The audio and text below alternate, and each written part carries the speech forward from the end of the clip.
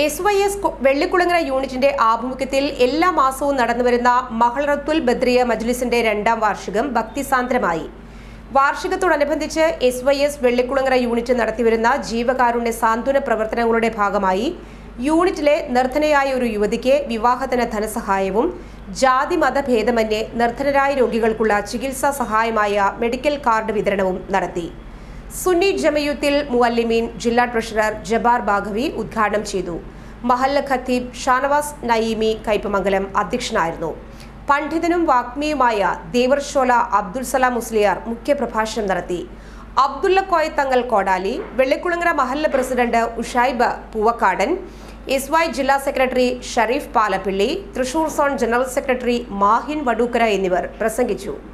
എല്ലാവരും പരസ്പരം സ്നേഹിക്കണം. ഇന്ത്യ രാജ്യത്ത് അങ്ങനെയാണ്, ഇപ്പോഴും അങ്ങനെയാണ്. ഒറ്റപ്പെട്ട ഏതെങ്കിലും വാക്കുകൾ കേൾക്കുന്നുവെങ്കിൽ നമ്മുടെ പോരായ്മകളാണ്. സഹോദരങ്ങളെ, ഞാൻ പറഞ്ഞു വരുന്നത്, എല്ലാ മനുഷ്യരും അല്ലാഹു തആല പടച്ച സൃഷ്ടികളാണ്. അവന്റെ അടിമകളെ നിയന്ത്രിക്കാൻ അല്ലാഹു തആലക്ക് കഴിയും.